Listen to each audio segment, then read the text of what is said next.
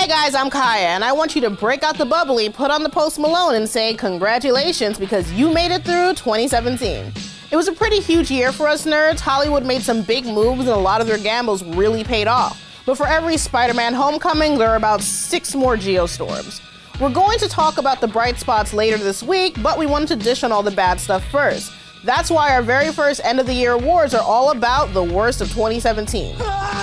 We're not doing anything formal like ranking every movie. Instead, we're going for the high school yearbook approach with a few superlative awards, like our very first category, shittiest CGI villain.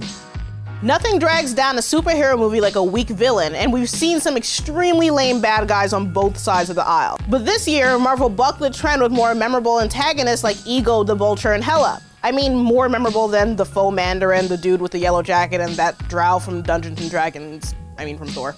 Same thing, whatever. They're taking one step, but I'm still like, talk to me when you get to Joker Dark Knight level. It's gone.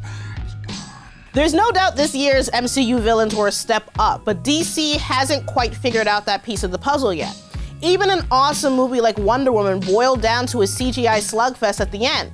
Our runner-up Ares started out interesting. He spends most of the movie in his human form with a decent little mystery surrounding his true identity. Then when it's time for the final battle, he just transforms into a big Sauron knockoff for 15 minutes with green screen punching. At least we got to see Ares' human side, unlike our winner, Steppenwolf. I understand why they wanted to save Darkseid for a Justice League sequel. He's basically the final boss of the DC universe. He's also more or less the same character as Thanos, just without the butt face. Even though Darkseid came first, I get that you want to avoid as much comparison to Infinity War as possible. But it's completely baffling to me why they chose his uncle Steppenwolf as the force that unites the League. Just imagine if the villain of a Star Wars movie was some random Imperial general. We were this close to providing peace and security for the galaxy. You're confusing peace with terror. Well, we have to start somewhere. Okay, alright. I guess they pulled it off, but that's because they were well-written roles performed by excellent actors, not a dude yelling in a studio with a bunch of mocap dots on his face. I mean, at least Snoke isn't even trying to resemble Andy Serkis. I think studios vastly overestimate the star power of a CGI villain that vaguely looks like someone you've seen on TV. But hopefully Thanos has some depth when we finally get to know him in 2018. Up next is the award for failiest franchise. After the MCU debuted 10 years ago, every big studio in Hollywood wanted in. 2017 was the year we started seeing some of those plans come to fruition, most of which hilariously shat the bed at the box office. It wasn't all bad. Legendary Pictures' Monsterverse might have some legs thanks to the strong showing by Kong Skull Island. And Justice League, while not being the Avengers killer DC was hoping for, has at least given the DCEU a decent platform to grow on. But for every successful start, there are a dozen more franchises that begin dead in the water. The bigwigs behind Power Rangers must have been on a sugar high from all those Krispy Kreme donuts. Krispy Kreme. This is a special place. Because they were talking about a 6-movie story arc before their reboot bombed. I give it 2 thumbs down! Me too! Meow 3! Remember the Guy Ritchie King Arthur film? It was a beautiful movie with amazing fight scenes and Littlefinger and Dumbledore in it, and I wish more people besides me actually saw it. Maybe if they did, the studio would have gotten to make their planned cinematic universe with every member of the Round Table. Everything's so clear. I can see. I can fight! Here you go. But even that's not as tragic of a flop as our winner, Tom Cruise's 2-hour-long midlife crisis called The Mummy. Yo, first off, f this movie. It was supposed to jumpstart the Dark Universe, a planned cinematic universe starring Universal's classic stable of monsters that is way too many universes for one sentence, which kind of tells you what a whole mess this whole thing is. The studio had already figured out the concept back in the 40s with all kind of crossover movies like Frankenstein Meets the Wolfman and House of Dracula. But this time around, they just decided to blatantly copy the Marvel formula. Who are you? I'm a doctor. The Mummy introduced its own S.H.I.E.L.D. knockoff called the Prodigium and revamped Dr. Jekyll as a second-rate Nick Fury. Welcome to Prodigium, Mr. Morton. From the Latin, monstrum vel prodigium, a warning of monsters. It's bullshit. The entire movie was bullshit. Also, f you, Universal, for getting my hopes up, not once, but twice. Like, first Dracula, now this. Like, Christ, Jesus. I just can't. cannot believe they built this movie up and they're like, we're gonna launch this fucking universe. Can you imagine a horror movie cinematic universe? This is what I wanted, and this is what they took from me. I'm sorry. No. I was so excited and they ruined it. The Mummy was laughed out of the box office and the Dark Universe was DOA. Look, we're never rooting for something to fail, but sometimes it's hard not to laugh at Hollywood's hubris. Welcome to a new world of gods and monsters. When your movie is shitty like The Mummy absolutely was, you're not gonna change our minds by jamming a 20-minute infomercial in the middle. Our next award is for Most Awful Adaptation. 2017 wasn't the biggest year for original ideas. Besides awesome exceptions like Get Out, Hollywood continued to mine existing IP for ideas, and the quality ranged from excellent to straight up awful. I don't remember much. Just fragments. Stephen King's It dominated the box office, and despite big differences from the source material, it stuck close to the spirit and the scares. Meanwhile, Ghost in the Shell sparked a lot of controversy, to say the least, but the live-action anime felt completely sterile next to the trailblazing original.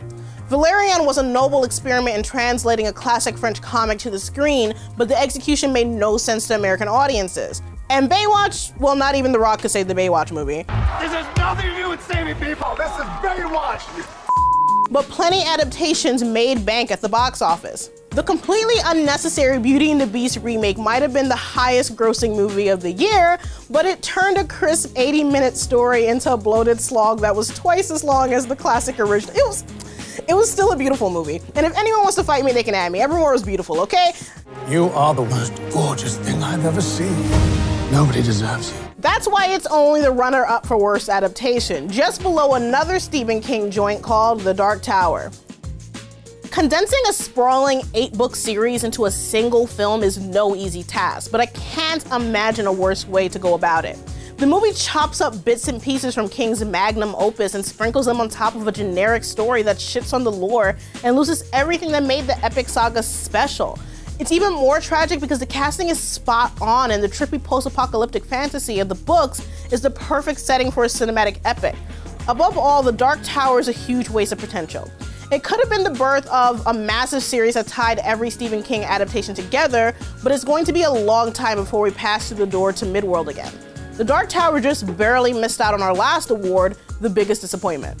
For the most part, movies in 2017 lived up to our high expectations, or like Logan and Wonder Woman blew them away. But despite all the triumphs, the year crushed plenty of fans' hopes and dreams. I know I was really looking forward to Alien Covenant, but all it added to the series was a baby xenomorph and Michael Fassbender's sexual chemistry with himself. And, no spoilers, but judging from the extremely polarized reaction to The Last Jedi, a lot of fans are not happy with the way the Star Wars galaxy is heading. Still, the reviews are solid and it's making plenty of money, so it can't be as big of a letdown as Justice League. It was supposed to reinvigorate the stumbling DCEU, and there's still a lot to like about it, but it will forever be defined by the utter fiasco around Henry Cavill's mustache. Not that I could notice, but hey, I'm just here to see a movie and not analyze someone's facial hair.